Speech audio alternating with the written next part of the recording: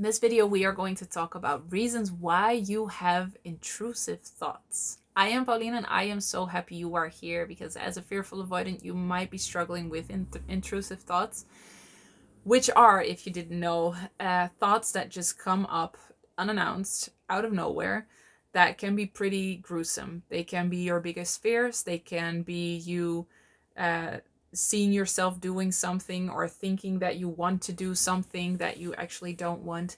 And they usually come with a lot of fear or numbness, complete numbness.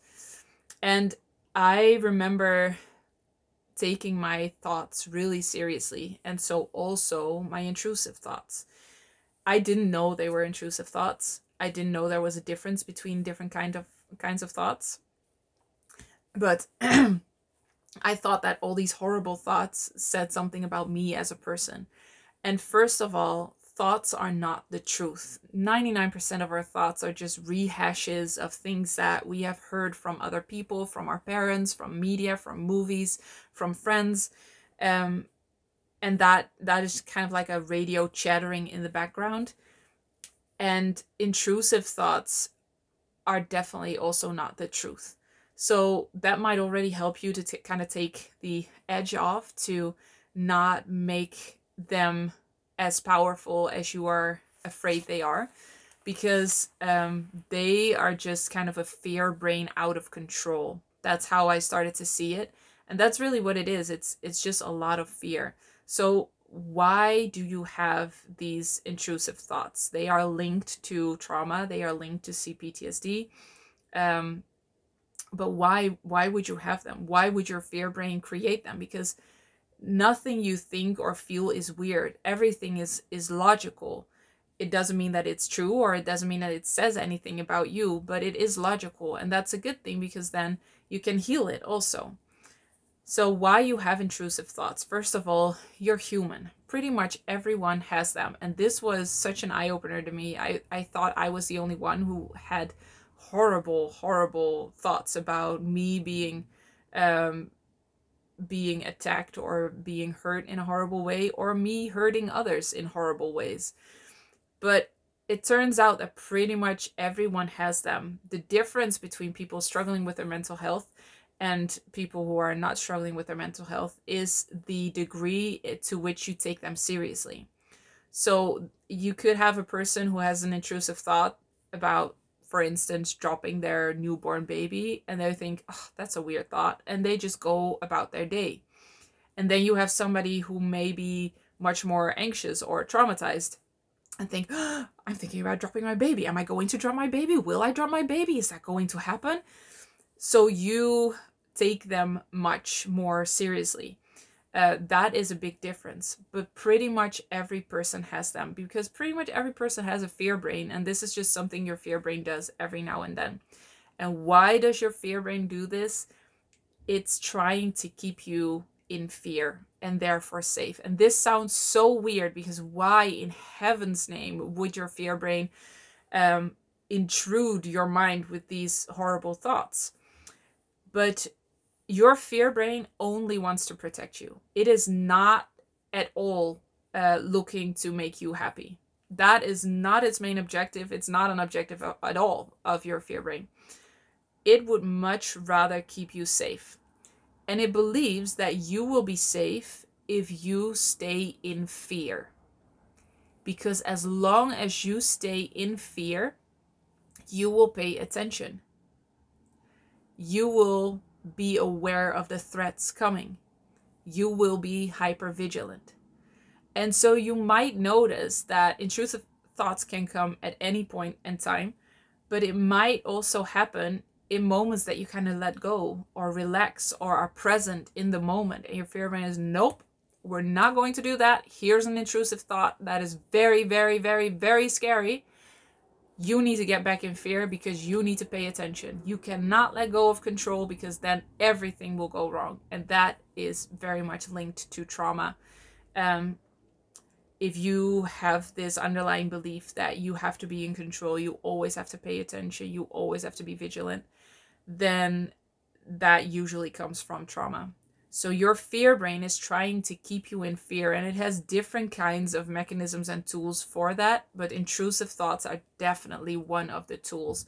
And that's why it's always the things that you are the most afraid of or that you feel the most horrible about, because your fear brain genuinely believes that if you are as fearful as possible and feel as shitty as possible about yourself, that's when you're safest. It's interesting, isn't it? Because then you pay attention, then you are aware, then you won't let anything slip or slide, then you will see threats coming, then you will be prepared for those threats. But that's just a tactic of your fear brain, and your fear brain never tells the truth. It is just trying to keep you safe. So how is your fear brain trying to keep you safe other than seeing the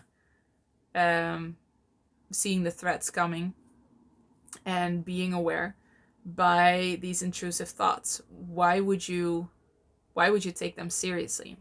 When you have the fearful avoidant attachment style, you grow up in a way that makes it very likely that you have a hard time trusting yourself, because your feelings were denied, your emotions were denied, you were corrected a lot. So anything that came natural, fearful avoidant parents have the tendency to correct behavior instead of saying, okay, what is underlying this behavior? What does my child need? And so and also a fearful avoidant parent tends to lash out very inconsistently. So you always feel like you're doing something wrong. They tend to be critical and judgmental. So you always feel like you're doing something wrong. All of this leads to you not really trusting yourself. It makes so much sense. It has nothing to do with you. It has to do with all the messaging that you received when you grew up. So when you don't trust yourself, you take these intrusive thoughts very seriously because you're so afraid of hurting others or hurting yourself.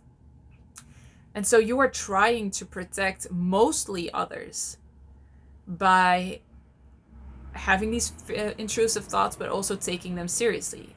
Let's go back to the intrusive thoughts of dropping your baby, which pretty much every mother of a newborn child has. Somebody who is traumatized, somebody with a fearful avoidant attachment style, will take that more seriously, because one of the core beliefs of the fearful avoidant attachment style is I always hurt others. So when you have this intrusive thought of I am going to drop my baby, you don't think, oh, that's a weird thought because I know myself and I know that I won't hurt other people. You have this belief installed in you that you always hurt others, that you always do things wrong, that you always slip up if you're not aware and paying attention. So you think, I'm going to drop my baby. I can't drop my baby. That would mean I'm a horrible mother and I'm a bad person. I can't do that. And because that correlates with the belief you already have about yourself, that's why it feels more true. Whereas if somebody believes they're a good person and they are trustworthy and they trust themselves and what comes naturally from them is good, they are much less likely to see that intrusive thought as having to do anything with them. So that is one of the biggest differences, that you can have intrusive thoughts and just not take them seriously at all. But for a fearful avoidant who is very anxious, that is really hard to not take seriously, because you're so afraid of hurting others and you're always afraid that you're doing something wrong or missing something. And so that thought is like, oh, what if that's true? What if I am going to drop my baby? That would be horrible. And you think that means something about you. So I just want you to know that intrusive thoughts say nothing about you. The only objective is that your fear brain is trying to keep you in fear, so you will keep paying attention. And as you heal the fearful avoidant attachment style, you will notice that this becomes easier and easier to not take seriously. And because of that, the intrusive thoughts just don't come as often anymore, because you are the tactic just doesn't work anymore. So your fear brain thinks, oh, okay, well, that doesn't work anymore. It might still try to keep you safe in other ways, but also healing the fearful avoidant attachment style will really calm your fear brain down, because it has the feeling that you are much more in control and you don't need to be kept safe as much as possible. So your fear brain is not trying to work against you necessarily. It really is just panicked and trying to keep you safe. So healing the fearful avoidant attachment style will help you have less intrusive thoughts, take them less seriously, but also calm down your fear brain so that it doesn't feel the need to protect you as much. I'm curious, do you recognize this? Do you struggle with intrusive thoughts? Did you believe that they were true? Did you take them for truth? Um, because that can be hard. So let's just share in the comments and see if we can kind of support each other in this. I hope this was valuable. I hope you got some more insight into how this works, how intrusive thoughts work, because that really helps in healing. As always, I am so happy you are here, and I will see you in the next one. Healed and Happy is a tailor-made online program where me and my team personally guide you through healing the roots of the fearful avoidant attachment style.